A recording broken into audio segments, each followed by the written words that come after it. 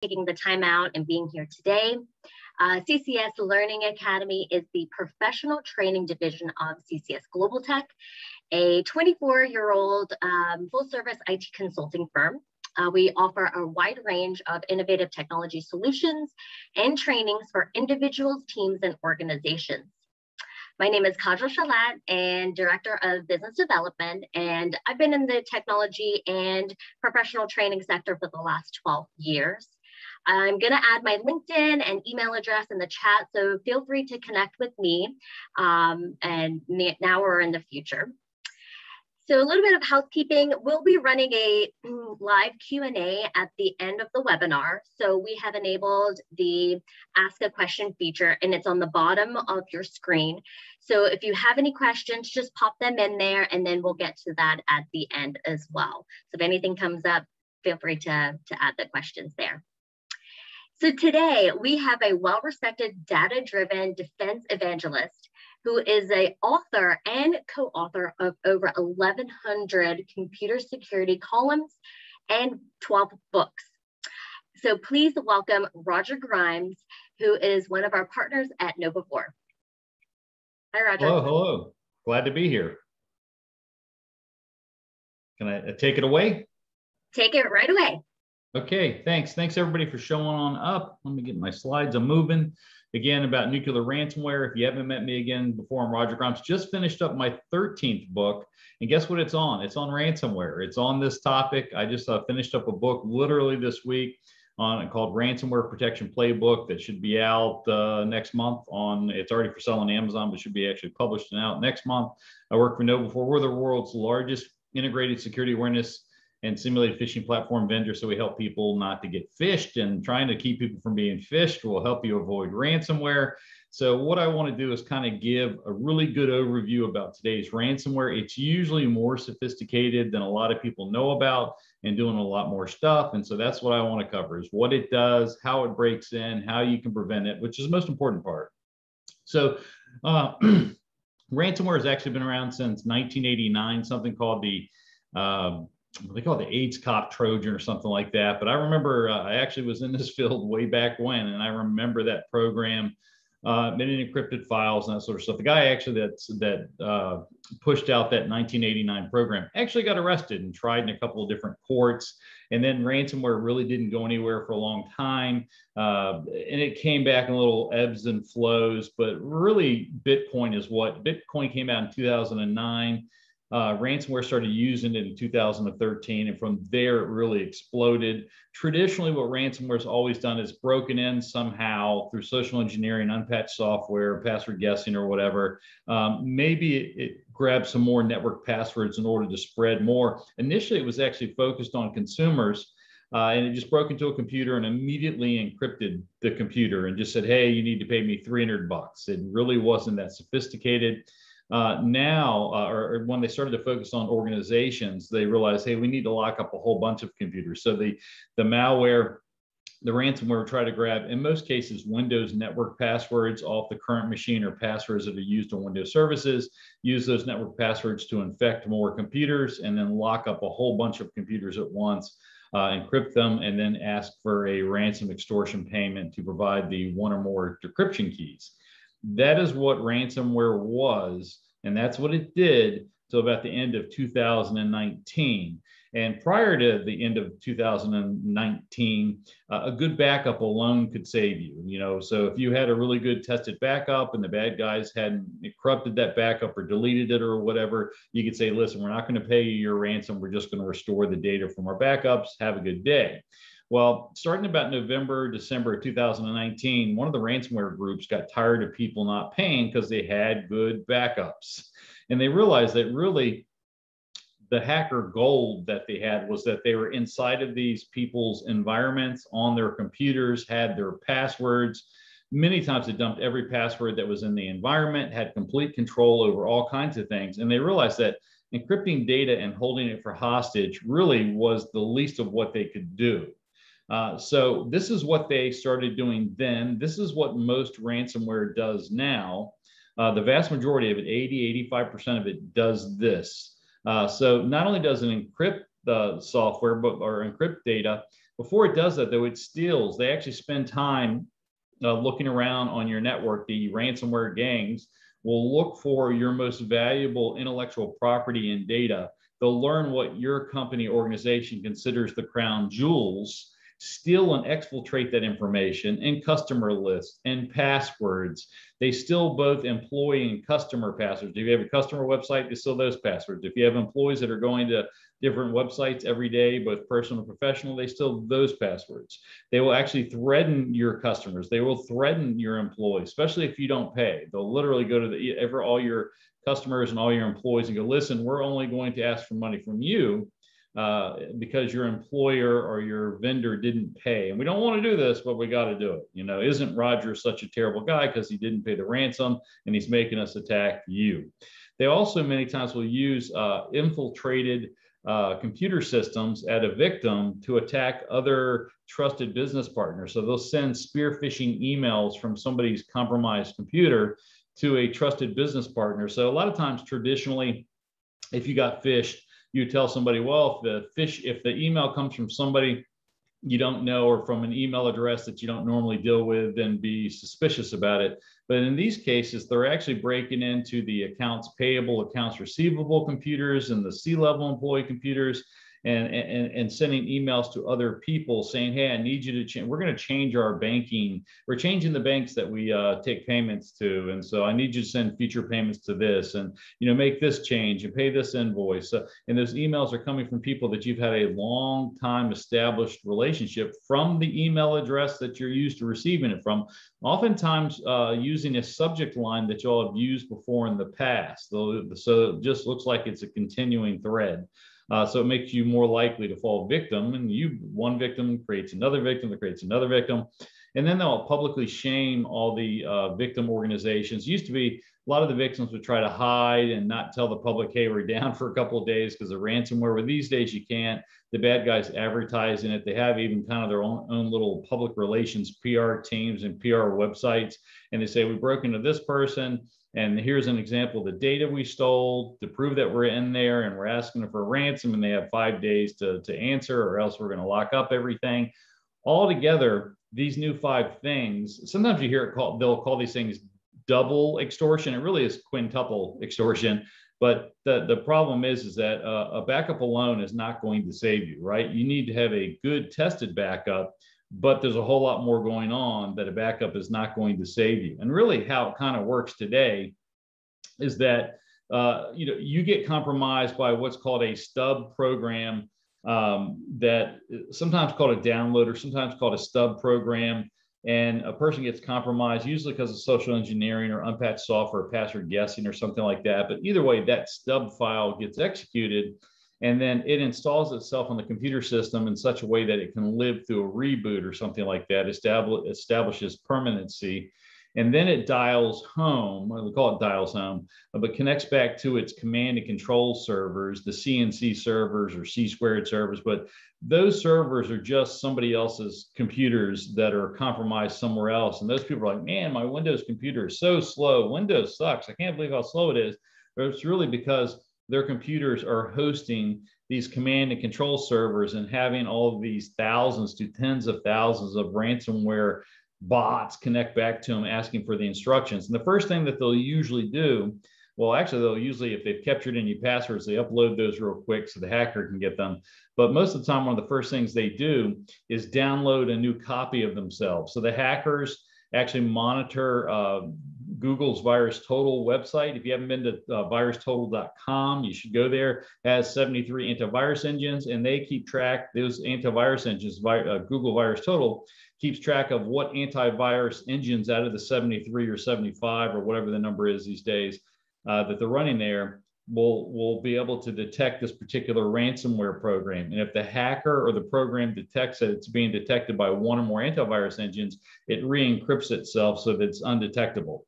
So as soon as it connects back, the first thing it does is say, hey, do I need to download a new copy of myself? And then typically it will download 1 or 2 other completely unrelated ransomware programs, so that if your antivirus program detects the ransomware program that broken initially, there's 2 more hidden somewhere else now that have completely different signatures. Then they'll collect as many passwords as they can. They'll, do whatever they are programmed to do. They constantly dial home every 5 minutes, every 20 minutes to see if there's any new instructions. They'll notify the ransomware gang of the new intrusion. Actually, what usually happens is they notify the ransomware bots, notify the command and control servers. The hacker just logs into his admin console. It lists all the different places it's been broken into. The ransomware bots will list the internal domain name of what they've broken into, which usually has, kind of leads into the company name. The hacker will determine who he's going to break into when. They rank, they want to get the most money. They break into the biggest organizations first, but then they go down into smaller. And you have some ransomware organizations that concentrate on particular industries or particular size companies. And then you have some that concentrate just on mid-sized companies or small companies.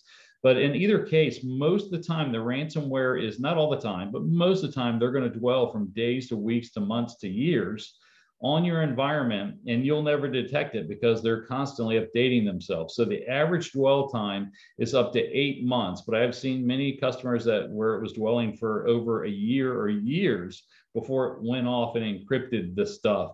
And the hackers come in, analyze the target, they start sniffing, eavesdropping on emails, they start listening into security logs. They start listening, they try to figure out what the crown jewels are. They kind of find out how much money. They actually download financial statements, and if you have cyber insurance policies, they download that to see how much of the ransom's covered for.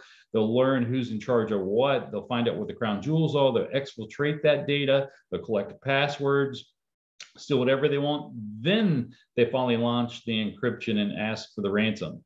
This is what the majority of ransomware does today, is all of this stuff. So again, they're usually in your environment for a long time. They're researching your organization. They're stealing data and emails and passwords. They're trying to figure out how to cause the victim organization the most operational pain, reputational pain, so they'll pay. Like, they kind of see themselves as these business people. And they're like, listen, I don't want to hurt you, but if I got to hurt you to get paid, I'm going to hurt you. And the big thing is that the data exfiltration is a big threat, because they say, hey, if you don't pay us, we're going to release this to the public or to your competitors or to other hackers. We're going to make your operational life, your employees' life, your customer lives a living hell if you don't pay us. I even knew of one where they actually found out the CEO was having an affair. They had evidence of those emails, and they told the CEO, if you don't pay us, we're going to release to your wife that you're having an affair. And the CEO paid quickly. So again, many times they exfiltrate the data, they'll copy it. It used to be megabytes, now it's gigabytes and gigabytes of it. Even cybersecurity insurance policies, if they know that you have cybersecurity insurance, they'll see how much you get automatic, what's your maximum reimbursable amount for. They'll target your database servers, your email servers, and then again, they'll threaten to post it publicly or give it to your competitors or to other black hat hackers, whatever it takes.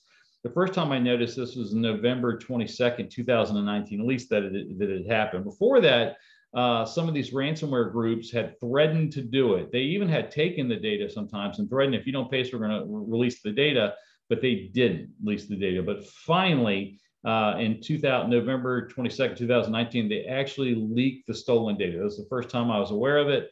And then it happened again with another attack from a different group.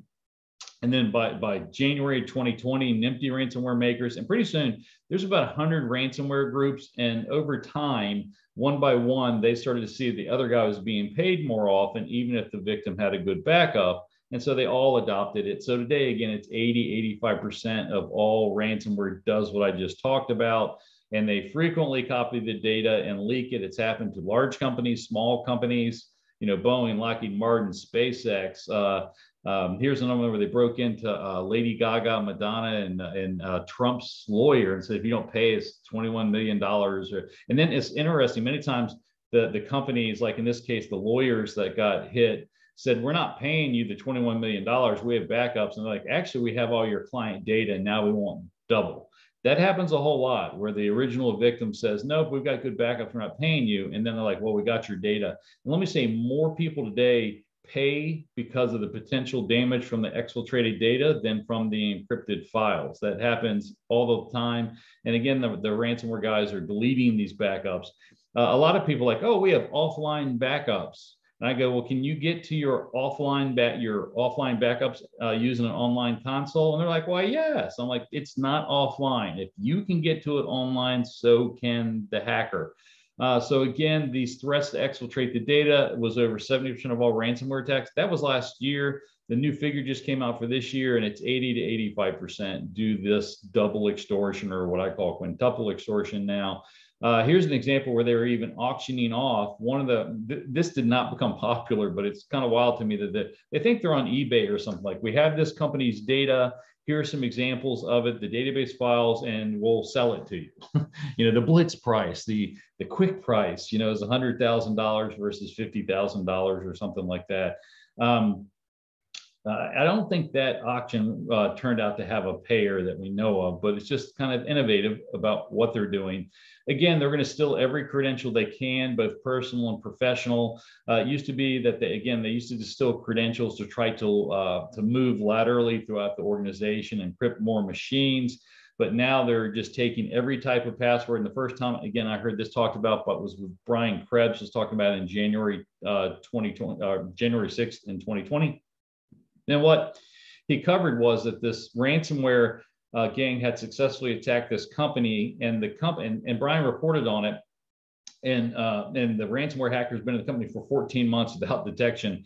And that company, it's never good to be reported on by Brian Krebs usually, but the company got rid of the ransomware hackers, so they thought, and they contacted Brian and said, hey, instead of writing this bad article, why don't you brag about how we got rid of the ransomware hackers in like a day or two? We really are an example of what's right to do with getting rid of ransomware.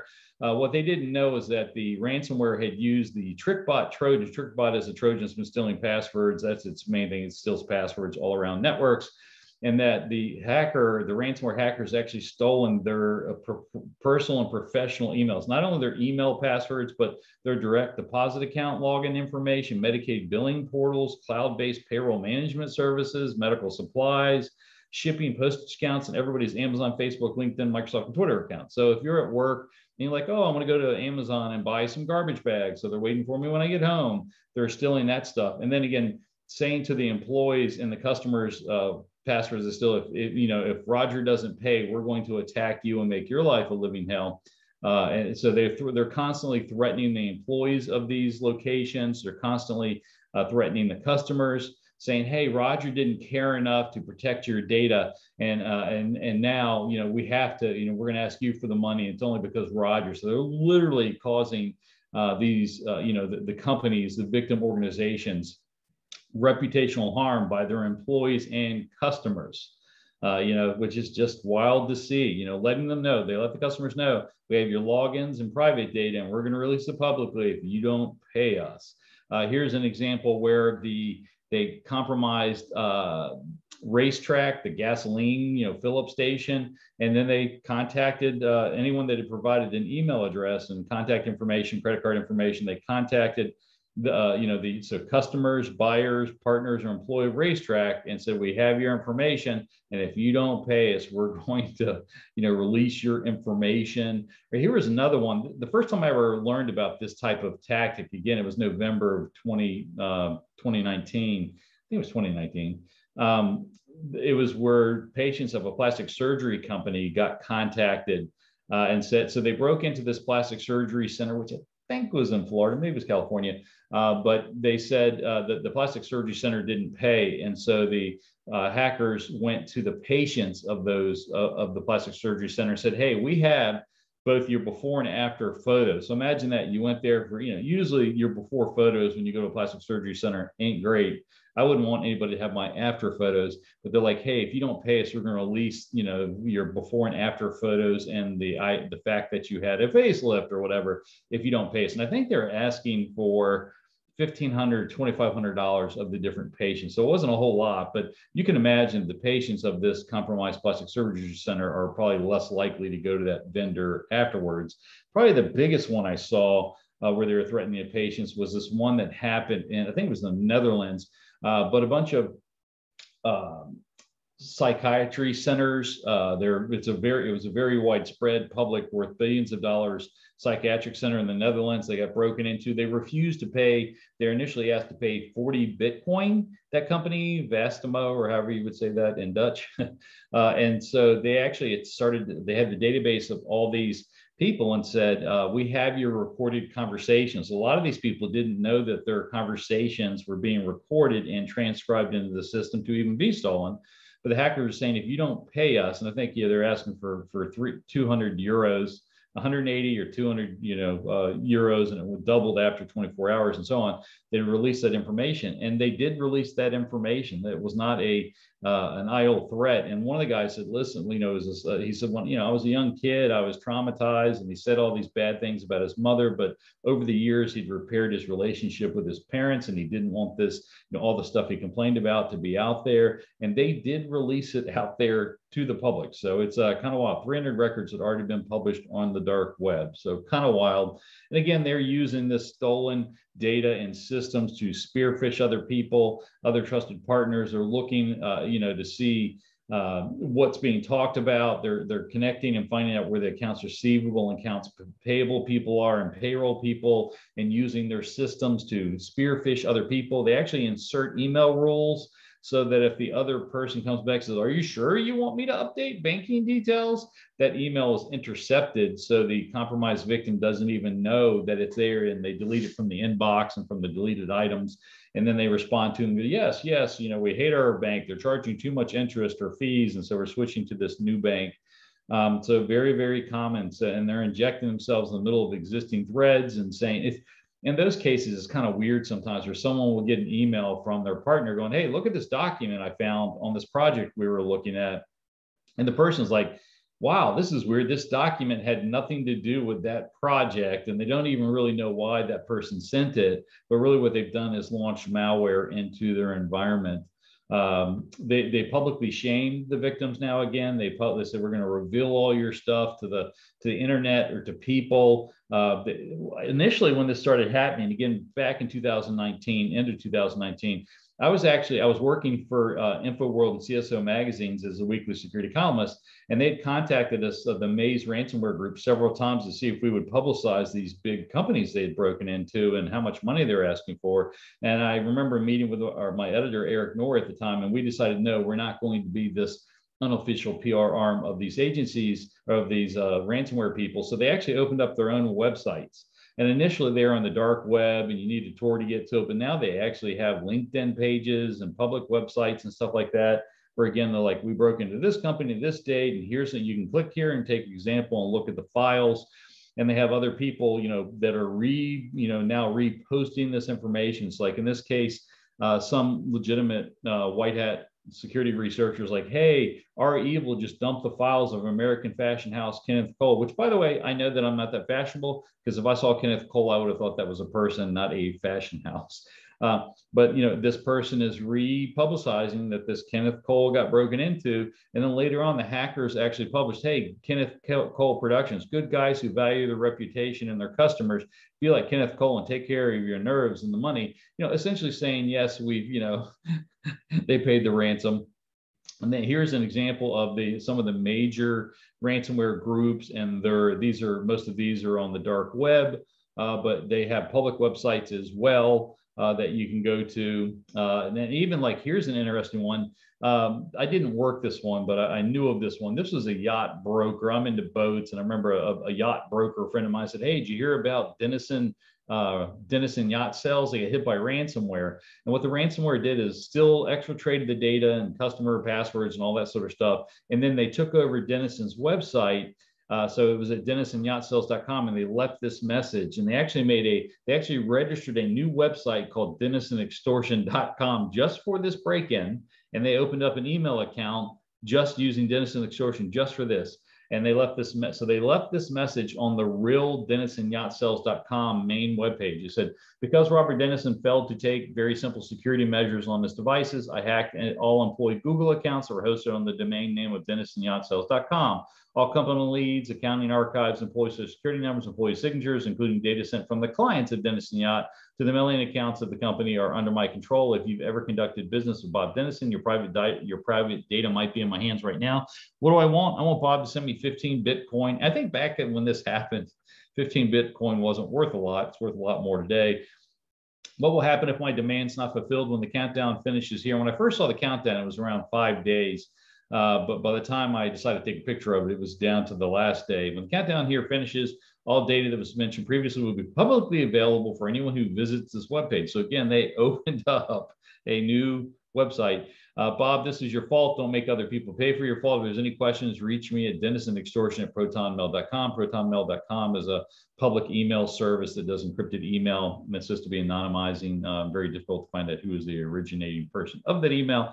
And if this website shuts down, because remember, they were hosting this on the real DenisonYachtSales.com, but knowing that Denison Yacht Sales was going to shut that down, they opened up a new the website of this DenisonExtortion.com. And I don't know if Bob Dennison ever paid this ransom or not, but this is pretty demoralizing for everybody involved. And this again is very, very common today. As a matter of fact, I'd even caution you, some people, these web pages are set up, but the countdown doesn't count to the first person connects. So if you know that there's some page they're sending you to, if you get a ransomware notice on your screen or like, click here to see your message, be careful about clicking there because that may start the countdown counter. Those web pages are typically very specialized just for you. And if you don't go to the web page, the counter doesn't start. So avoid starting the counter.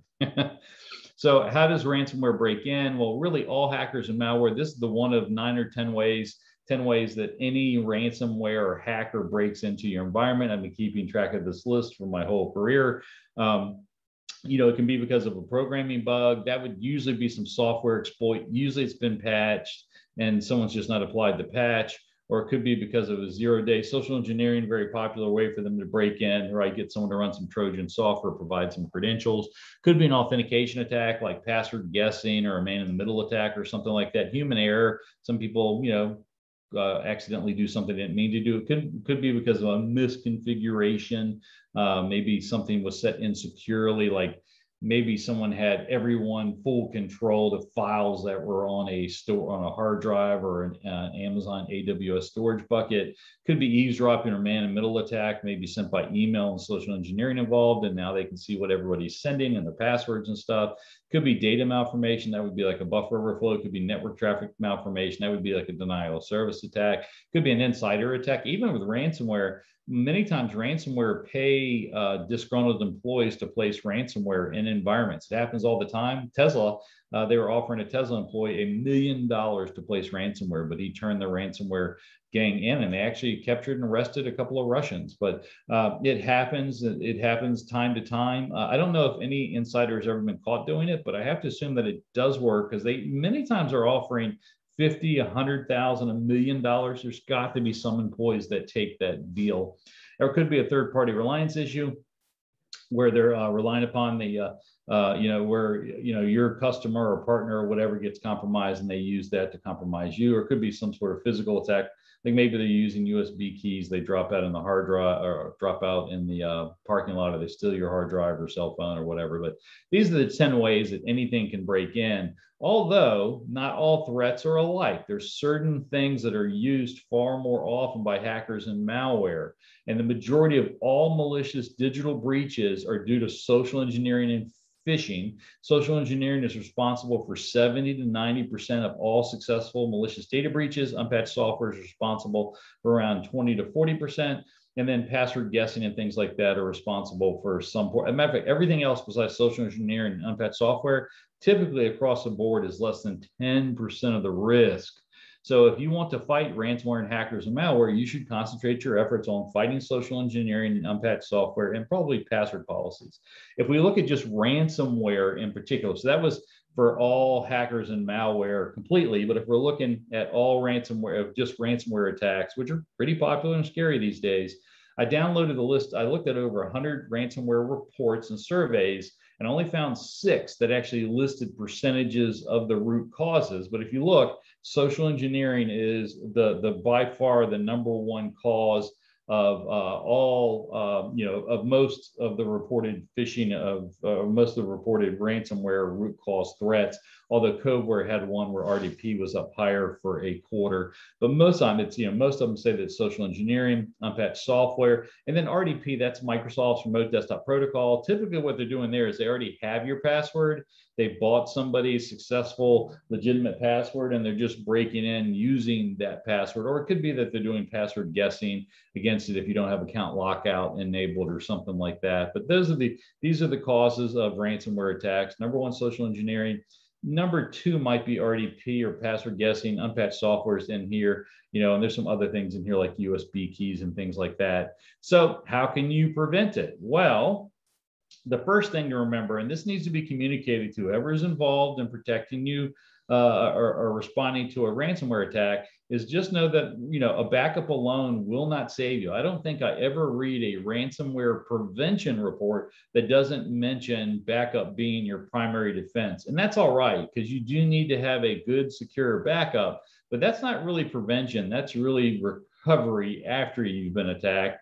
What I like to tell people is that even if you have that great backup, because they're doing the quintuple extortion things, it's not, most people are still ending up paying, even if they have a really good backup. So the other thing to realize is that ransomware is not your real problem. Ransomware is the outcome of your real problem. How ransomware got in is your real problem. So social engineering was an unpatched software, is a trusted insider. How did the ransomware get in? Because if you don't close the root cause threats that are allowing bad things to get into your environment, you're never going to stop bad things from getting into your environment. Or what I like to tell people, suppose I was able to wave a wand and all ransomware went away today. There was ransomware before, and now no more ransomware. If you still allow unpatched software and social engineering and password problems to be spread in your environment, it's just going to be some other type of attack. It's going to be, it's going to be a hacker coming in, or a remote backdoor Trojan, or pass the hash attacks, or whatever. Ransomware is not your real problem. Ransomware is the outcome of your real problem. And you have to focus on how, the ransomware got in, how the ransomware got admin or domain admin or root on your systems, and close those holes. And once you close the root cause exploit methods of how this stuff gets into your environment, it stops all this stuff. If you stop social engineering and do better at patching your software, you not only don't have to worry about ransomware as much, but all the other threats like business email compromise and password recording Trojans and pass the hash attacks and all this other stuff. If you close the methods, the root cause exploits that allow badness to get into your environment, you're going to have less problems overall. But if you were to tell me what's the five things you would pick, Roger, for stopping all hackers and ransomware attacks and that sort of stuff? First of all, you do have to have a great tested backup. And by that, I mean, is that it needs to be offline. It needs to be the 3-2-1 type thing that you see. Let me write this, make a note here. So I'm going to put 3-2-1 in this slide from now on. But you want to have good tested offline backup. So offline, so the hackers, the ransomware groups can't get to your backup. It needs to be 3-2-1. You have 3 copies of your data. Typically, it's the original copy plus 2 backups. The 2 backups should be in different places and different media types, one of which should be stored truly offline, meaning that if you can get to your backup in an online method way, then it's not offline. It should require some physical thing to happen before that third backup or the second backup, however you look at it, gets restored or gets put back in the system to get restored. If you can get to the backup, so can the attacker. It needs to be tested. It needs to be reliable. It needs to be complete. I know of lots of companies that had good, reliable, tested, safe backups that still got compromised or still paid the ransom, because when they started doing the backup restoration, they found it was going to take them 1,000 years. Like, you're like, oh yeah, we got good tested backups, and you restore one server and it takes all day. And you're like, wow, how many servers do you have to recover from? Oh, 80 or 800.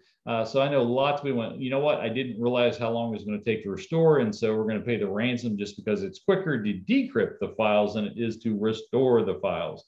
But that's all, again, for recovery. I'm a big believer in focusing on prevention. So you want to focus on mitigating social engineering every single way that you can. And we'll talk more about that. You want to patch your internet accessible software 100%. So, that's your browsers, that's your browser add-ins, that's your operating system, that's your VPN software, and all that sort of stuff needs to be patched. I know a lot of people, especially during COVID, that went to new VPNs, like use VPNs because that makes you safe. But then they didn't aggressively patch the VPN software. Lots of ransomware has broken in using the VPN software that the defenders put in to defend against the ransomware, because the defenders then didn't aggressively patch the VPN software. Everything you add to your environment becomes an additional point of potential attack. And if you don't follow the due diligence and patch well, that becomes a hole they can use. You want to use MFA where you can. Where you can't use multi-factor authentication, you want to use non-guessable passwords, and they should be unique, hard to guess, and different for every unrelated website and service. So that's like the number 3 way that hackers and malware and ransomware breaks in, is these guessable passwords or stolen passwords. So again, you want to use non-shared, you want to have unique passwords for every website and service. They should be long and complex enough, not easy to guess. You want to enable account lockout and log on portals. And really, if you don't have to use passwords, if you can use MFA, you should use MFA. So use MFA where you can. Use strong passwords for every website and service. Make sure you enable account lockout on every login portal so that a password guesser can't just guess a billion times, including your application programming interfaces. Not every company has application programming interfaces, but many companies do. And these are these little systems and services and databases that are accessible from the internet, like KnowBe4 has one. And it allows people and systems to connect to it and do queries and do different things. But if you, I think Acme recorded, last year, they recorded 61 billion password guessing attempts in over a year and a half, over 18 months. 80% of those were against API portals, not regular user login portals. And the reason why is that most people don't enable account lockout on their APIs. Most people don't monitor their APIs for failed logins and that sort of stuff. So make sure that you're enabling account lockout everywhere, even on your APIs. Also a big believer in to teach yourself and your users and friends and family and coworkers how to spot rogue URLs. Most phishing attempts, which are the number 1 cause of ransomware and other things, are caused by these bogus URLs. They claim they're from Facebook or Microsoft or Twitter or whatever it happens to be, or from your boss. And they're like, click here to download this thing. But if you were to hover over that link, it doesn't point to where you think it's going to go. And so I actually created a webinar. It's 1 hour long there. You go to that bottom URL, their rogue URLs, and that'll take you to a 1 hour webinar that I have on how to spot rogue URLs. Or you can just read my article. I wrote an article on it for the top 12 most common rogue URL tricks. Let me say, I write about this topic all the time. I've written a couple of articles about it just recently up on our KnowBe4 blog. If you want to know everything in my brain and KnowBe4's collective brain of how to fight phishing, I have a webinar for that and an ebook. So I created a 1 hour webinar. I think it's got 99 slides. It says here, this is how you stop phishing. And then I also, if you don't like 1 hour webinars, sometimes I don't, and I don't even like to listen to myself talk for an hour. I created an ebook. I think the ebook's 40 or 50 pages long, but it has everything that's in the webinar and more to tell you every single thing, every policy, every technical defense, and every best practice social awareness training thing you should do to prevent ransomware and social engineering attacks, phishings, and all that stuff. You can also download this red flags training PDF folder. If you go to this link at the bottom, it's an article I wrote, but you can also download this social engineering red flags PDF poster. You can print it, share it, give it to anyone, but it contains 22 of the most common signs of what a social engineering email looks like. So it talks about you're getting, if you get an email that arrives at 2 a.m. in the morning, if it has a weird subject or misspelled text, or if the sender address is different than the reply to address, or the sender friendly email address is different than the actual email address, or there's weird typos in it, or it has potentially dangerous file attachments, or it was unexpected and that sort of stuff. So it lists the 22 red flag signs that this email may be a phishing attempt or not. You can download the article, you can download the PDF, you can email me. If you email me at rogerg@knowbe4.com, I'll send you this PDF poster and another one that I'll show you in just a second. But this is a good one to learn, to print, to share. I also created the 12 red flags of rogue URLs that talks about here's the 12 different types of tricks that that spammers and hackers and ransomware people try to do to get you to trick you into clicking on a rogue domain. Like in that second example, it looks like linkedin.com, but it isn't. It's actually two L's, linkedin.com. The third one there looks like it might be Microsoft, but it's not Microsoft.com. It's it's really going to update.decemberinfo.com and so on. Or Google Chrome updates is not a Google website. That was a really phishing URL I got one day. Or it claims like it's from Bank of America, but it's not from Bank of America. It really is from customerloyaltyaccounts.com, which could be anybody, and so on and so on. So if you go to this link there, that's an article I wrote, and you can download this PDF and print it, share it, read it, learn it, or email me at rogerg@noble4.com, and I'll send you both PDF posters. Lots of other defenses you can do, these regular defense in-depth things that all of us should do, to patch and make sure you don't have too many people in your administrator account. Don't be logged in as administrator all the time to pick up emails.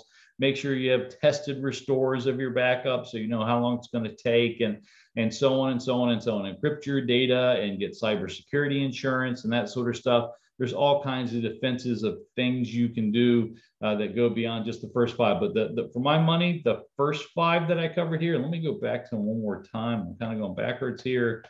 Here we go.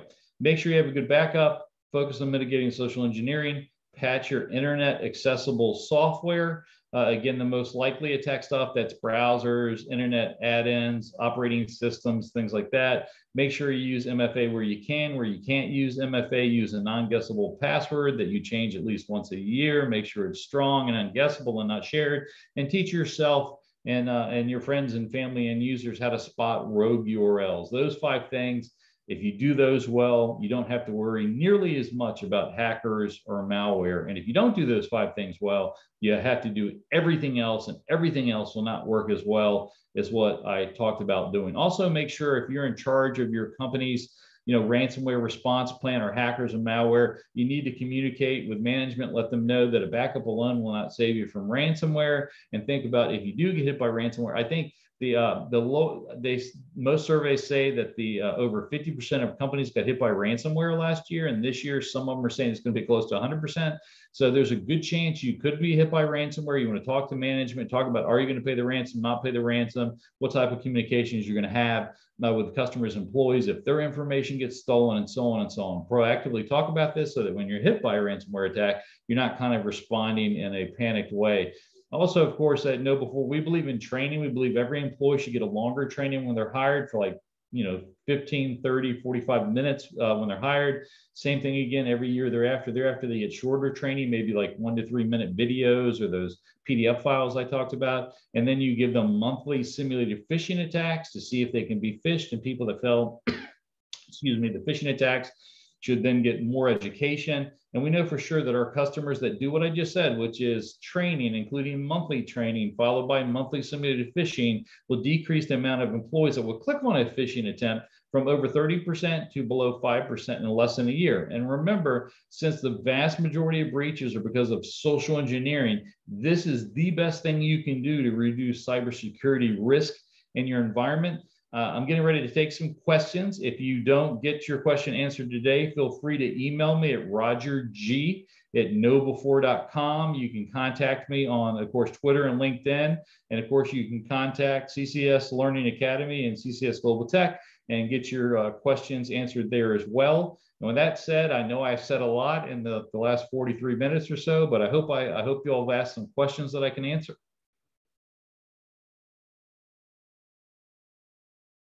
Let's see, I'll take a look in the chat or the question and answers. No open questions there. Let me go to the chats. Maybe everything was, no questions, anybody? There was a question, Roger. We will be sending the recording to all registered attendees for this webinar. So you will get the recording of this. Just wanted to let everybody know that. Okay, and again, if you have any questions, feel free to send them to CCS Global Tech or to me at rogerg@noble4.com. And, thanks for putting up with me, and good luck fighting the good fight against hackers and malware and all those criminal, terrible ransomware people. We do have a question. Roger. Yeah, I see that. Any social media where you can follow me? Yes. I'm on Twitter, LinkedIn, Clubhouse. I'm everywhere. But if you put in Roger A. Grimes, if you put in Roger Grimes, sometimes you get the Canadian Prime Minister of the Labour Party in Newfoundland.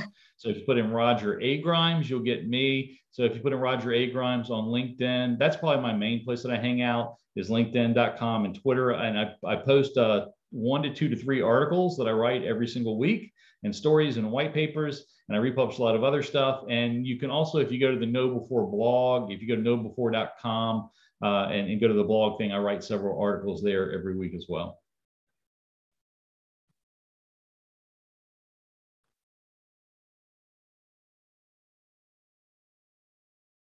Perfect. I don't think we have any other questions.